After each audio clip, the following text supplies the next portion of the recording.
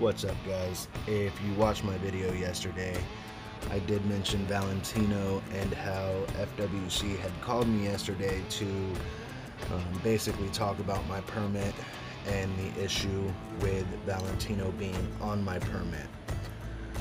With that being said, we may end up having to get rid of Valentino. Unfortunately, it's not something that we want to do, but FWC has passed new laws, meaning that it's going to be harder for us to be able to keep Valentino. As most of you guys know, he came in as a rescue and he's been a Monarch ever since.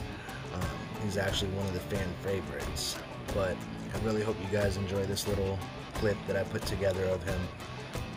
Make sure you subscribe and take care. Alright, guys.